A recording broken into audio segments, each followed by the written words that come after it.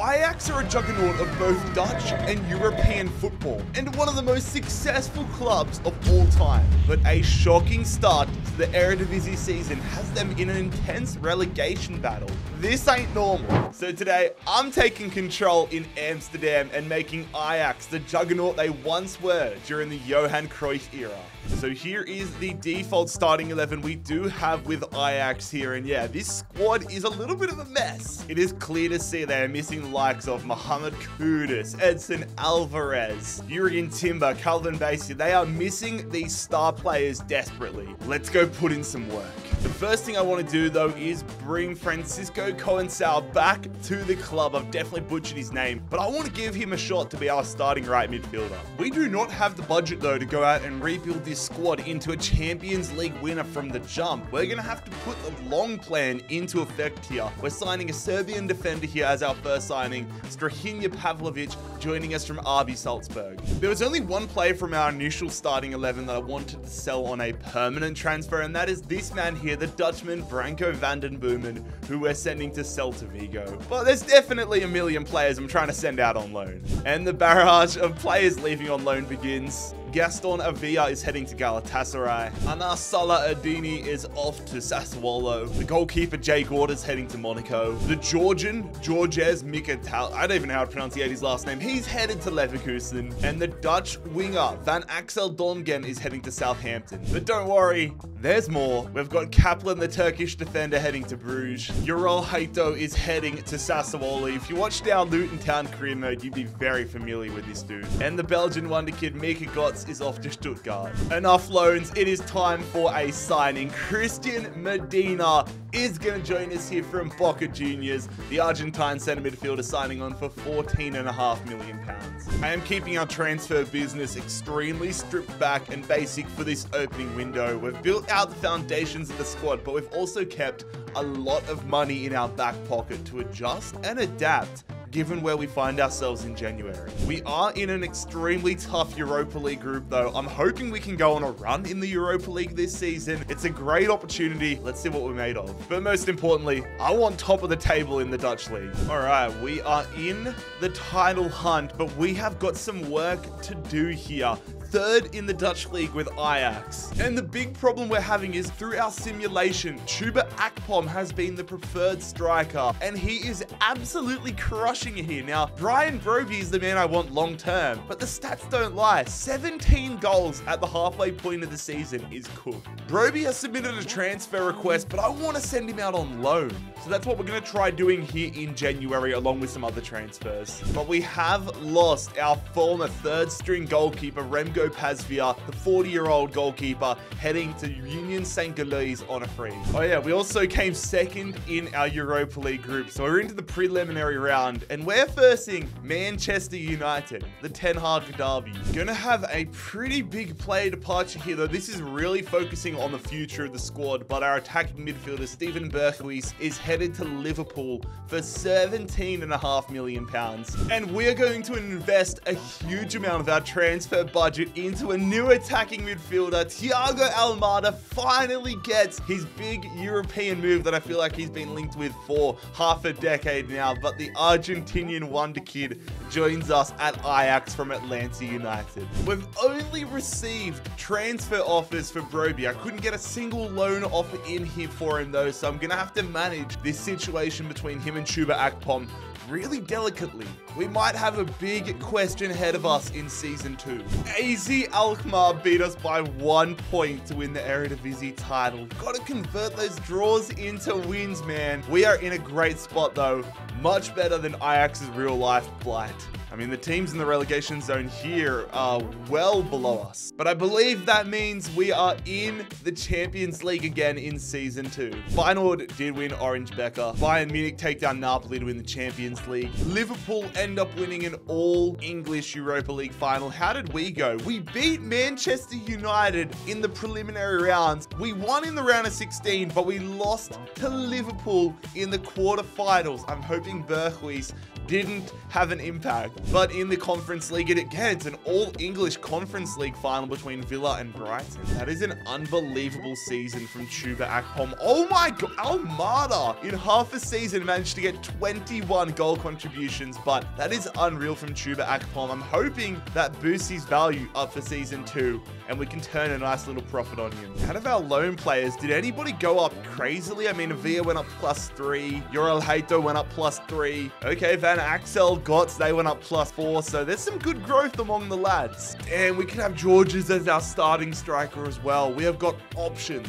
Season 2 is going to be a fun one, lads. Let's crack on. Priority number 1 for me in this second season is investing in a goalkeeper who can be a pillar for us at the back for the foreseeable future. We do have Geronimo Rulli, but he's not getting any younger. We're going to sign the Italian keeper, Marco Carnesecchi here from Atalanta. Little loan move here though. Benjamin Tahirovic is off to Brentford for 2 years. And with the signing of Carnesecchi, we are going to say goodbye to Geronimo Rulli, the Argentine goalkeeper, heading to Sevilla. Kaplan, another year, another loan move for this dude. Gabriel Masui, we're going to part ways with the youngster on a permanent.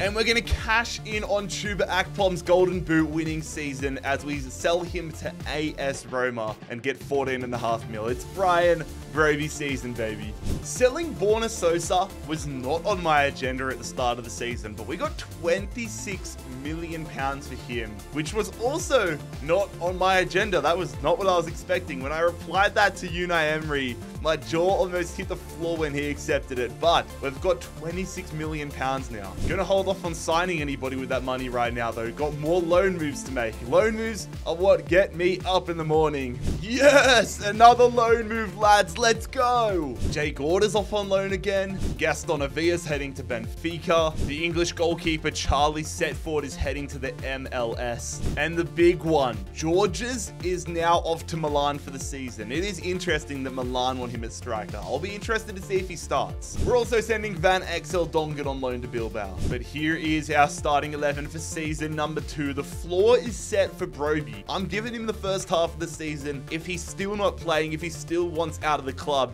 we might have to reconsider. But just about everybody is in notice in this squad because we have got an absolute war chest ready to unleash if we need to. We are in the Champions League though here in season number 2, and our group is absolutely cooked. Couldn't have asked for a much harder group. Dinamo Kiev, Borussia Dortmund, and Manchester City. I love how my controller accidentally hit the right trigger and go to the Europa League because that's probably where we're going to end up again. If we get out of this group, my confidence and my whole approach to this season will change drastically. Wow, we're not even in the Europa League. We came bottom in our group. Man, I thought we were going to at least finish above Dinamo Kiev, but we have finished rock bottom in our Champions League group, and there is no European football for the second half of this season. And we're quickly losing touch with the Dutch title race, with the Eredivisie title race. We need to convert those draws into wins, man. 36 points. We need to get our act together here in the second half of the season. Yeah, Brian Broby, I'm giving him his chance, but he is not getting it done. He still wants out of the club, and he's only got 4 goals this season. I think it might be time to unleash the war chest. I negotiated this deal, and 1 day later, Brian Broby is out of the club. This dude wanted to leave. We've sold him to Nottingham Forest. It is time for a new chapter up top. We need to sign a killer. We are going to go absolutely feral here. Gonçalo Ramos, the Portuguese striker, getting his big money move from Benfica, 45 million pounds here, a 5-year deal, 84 rated. Let's hope this guy can bang the goals in for us and get us an Eredivisie title. We don't want to be sitting third. We want to be the best. And in true Ajax fashion, we picked up a quality wonder kid here. Bilal El Khanous, the Moroccan attacking midfielder, is going to join us from Genk. Just trying to continue the investments here, lads. Trying to keep us sorted for every possible situation with Ajax. Nilson Viper, he's joined and he's already unhappy. Get your shit sorted, buddy. Regardless, he doesn't seem too happy about it, but I'm happy with the signing. Even our efforts in the January window though, they were not enough, lads. My God. We finished third in Eredivisie. PSV and Feyenoord bridging the gap and showing us that it is not a one-horse league anymore. We don't even get close in the Orange Becker either. This season has been a massive failure. PSG win the Champions League, the Europa League goes to Villarreal, and the Conference League is for, okay, the Polish club, Rakow. Thiago Almada, one of the only bright spots of the season. I mean, I'm not too happy with Gonzalo Ramos. He only gets 5 goals. Granted, he only got half a season, so we're going to have to hopefully have improved numbers in his second season. But man, we need to sort our shit out. Coming out of the gates, swinging here at the start of Season 3. Perseus used to play for Ajax. He left for Torino recently in real life. We're going to bring him back to Amsterdam. The Dutch defender joining us here from Everton for £36 million. Wouldn't be this rebuild without some loan moves. Haddo is off on a loan move to Monaco, and we're really going to shake this squad up. Our left back, Owen Wijndal, he's someone I've signed in rebuilds in the past as an end game left back, but in this circumstance, I want better. I want higher. We're selling him to Leipzig. We're sending Forbes on a loan move to Lens. Nelson Viper on a loan move to Celta Vigo. And Pavlovic is leaving on a permanent deal. I told you, lads, I'm not stuffing around anymore this year. We're cashing checks and breaking necks. We're also saying goodbye to Olivier Artisan for the season. Same deal with Christian Rasmussen, the Danish striker. Get in there, fellas. We get ourselves an upgraded left back. It is Marc Cucurella. The Spanish left back joins us from Chelsea for £32.4 million. This team needs to be in the hunt for the Dutch League title. We have no excuses now. We've got no Champions League to contend with this year. We need first place, and we need to assert our dominance. But lads, if you are enjoying this rebuild and you aren't already subscribed to the channel, make sure you scorpion kick that subscribe button down below. We are on the cusp of 500,000 subscribers, so help us get there. Come on, come on, come on, come on. That is a great start. 9 points clear at the top of the table and undefeated in the league. If we could go undefeated and have an invincible season here with Ajax, then we would truly be back. Imagine the scenes if we went undefeated in every single tournament. That would be ridiculous. I'm sticking to my word though, lads. If I don't think a player is cut out for this team, I'm happy to cut them. We're doing that right here with Francisco Conceição. I thought he was going to be so much better than he was, but we have ended up selling him here to Fiorentina. Still a decent prospect, but we need better right now. I was actually planning on going out and signing a new right winger, but Carlos Forbes is living up to his potential. He's gone up plus 6.5 a season. That is a no-brainer. Let's bring the Portuguese winger back and give him that starting spot and see what he can do here in this second half of the season. My God, 6 overall is ridiculous. But there is absolutely no way that I am not using that transfer budget. I'm not letting that money just sit there. We're going to go ahead and sign Ryan Gravenberch. We're getting the band back together. The former Ajax player returns for £74 million. I've used every penny to get this guy back to the club. We don't go invincible. We don't get the undefeated season we wanted, but we have won Eredivisie, and I am over the moon about that. Back in the Champions League in Season 4, we finished 4 points ahead of PSV Eindhoven. We have not made the Orange Becker final once though. Why are we doing so bad in this tournament every year? Super curious to see how we fare in the Champions League next year. Barcelona win it this year. Real Madrid end up winning the Champions League. How did we go? We got eliminated in the quarterfinals to Real Madrid. I mean, we only lost by 1 goal to the eventual champions. That gives me a little bit more confidence. And wow, of course, our winger that we sell goes and wins a Conference League. Of course. Gonzalo Ramos. Come on, mate. You love to see it. He disappointed in his first year at the club, but here in Season 3, his second season at the club, he gets 30 goals and 6 assists. He's 86 overall. He is a stud. And honestly, Birdvine, I'm stoked with this guy. I thought I might have had to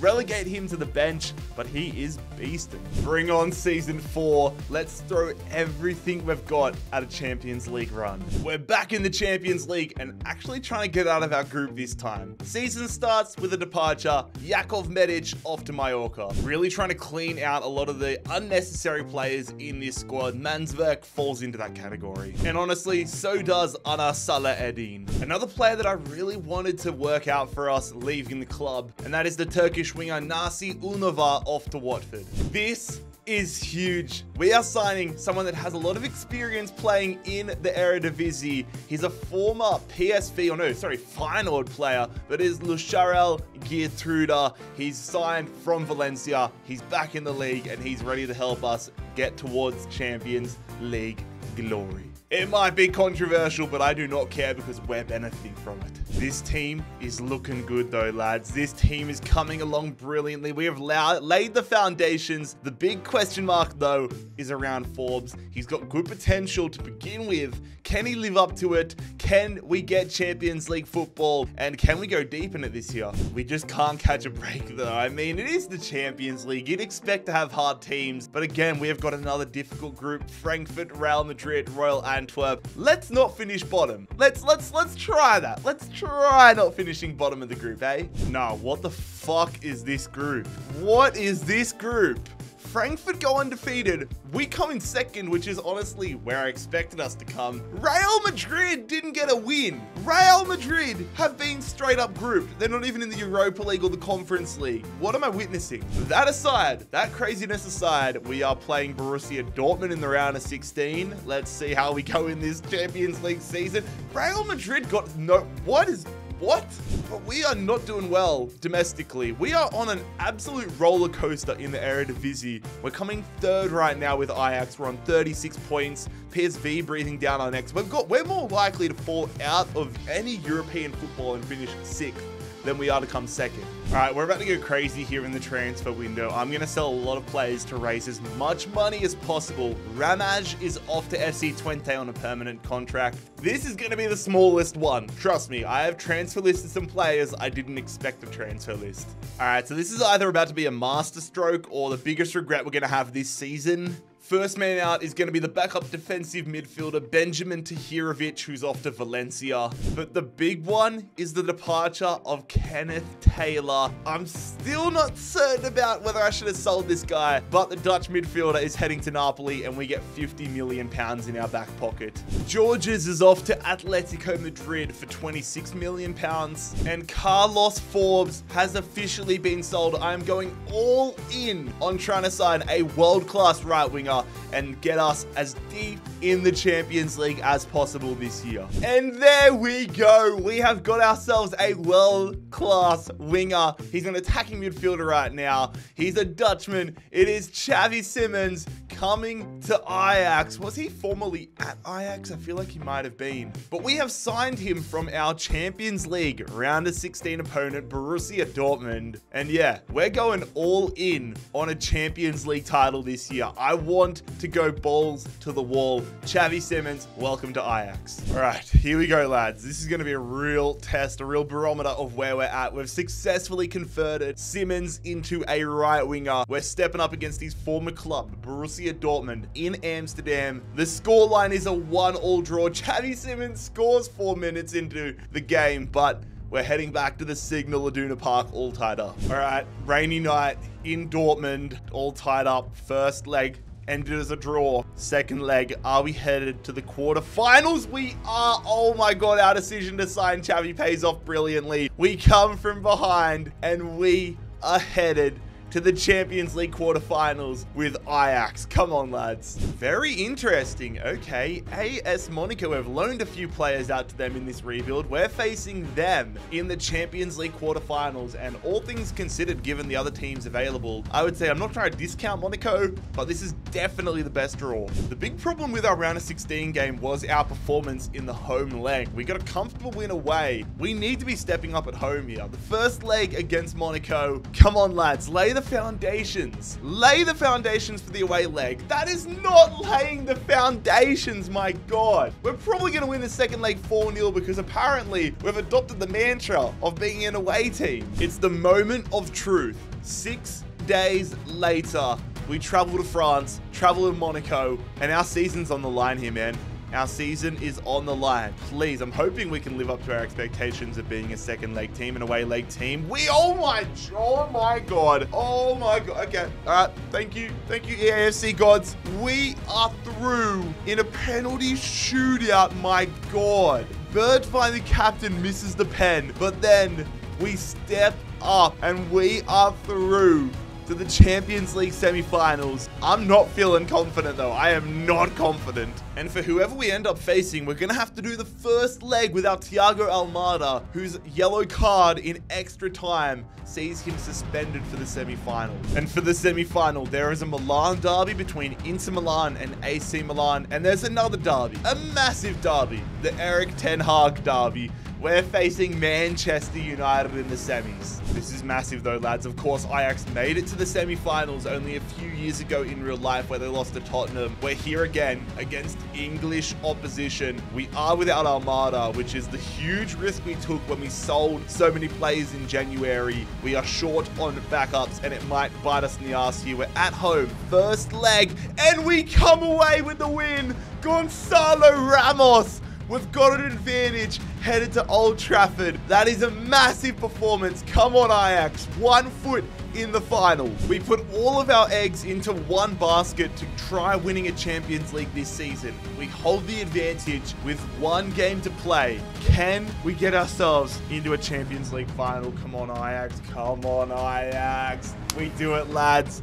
It is Gonzalo Ramos getting a brace. That is too many yellow cards, though. If Xavi is suspended for the final, I am going to lose my head. All right, I don't think nobody's suspended. Thank the Lord for that. Thank the Lord for that. So after 4 years at Ajax, we find ourselves in a Champions League final. AC Milan are our opponent in the final. This is going to be massive. 2 of the most successful clubs in European history facing off once again. Taking a look around the grounds. Villarreal defeat. Oh, that is not a good omen. A Dutch side losing in a European final. That is not a good omen. I'm glad to see Atalanta losing there, and it's not like an FC 20 or something or a Feyenoord, but Lyon win the Conference League. But we have pulled off a miraculous second half of the season. We put all of our chips forward. We went all in on this season, and it pays off. We win our second Eredivisie title, but we are still without an orange Becker. AZ Alkmaar winning that. We were unfortunately eliminated in the semis.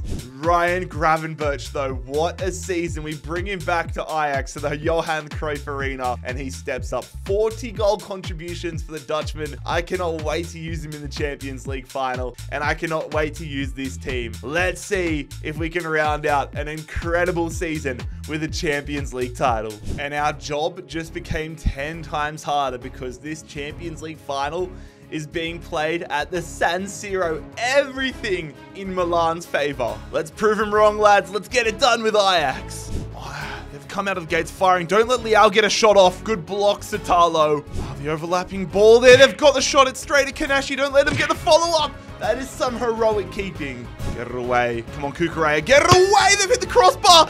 Oh my god, we almost just scored the world's weirdest own goal. AC Milan are on us like a bad rash right now, man. We're going to play the advantage. Simmons in there. Get your header on it. Birdvine. It's the post. No. Deflection. Proud smash and beat. No. Feed it through. I wanted to go to Ramos, but I'm cool with Simmons. Xavi Simmons gives us the lead. Come on, lads. We got dominated in the opening 35 minutes, but all the traffic has been one way since then. And our January signing, Xavi Simmons, gives us the lead in the Champions League final. AC Milan, they know they need to do something here. They go for a long shot. Karneshi gets thrown off from the power of it, but luckily it means nothing. Milan playing a press here. They're all over the shop, though. We've got the pace there of Gertruda. Put it back post. Back post. The shot. No, we should have got a tap in there from Ramos. But it doesn't matter, lads. We hold on. Oh, that was such a roller coaster of a Champions League final. And it was a roller coaster of a rebuild. But we have restored faith in the Ajax name. We have won a European Championship with the great club from Amsterdam for the first time in decades. And it is going to be the man that has been wearing the captain's armband since day one, Steven Bergwijn, to lift the Champions League trophy and crown Ajax Amsterdam, champions of Europe once again. Lads, if you enjoyed today's rebuild, make sure you click here to subscribe and click here to watch another video.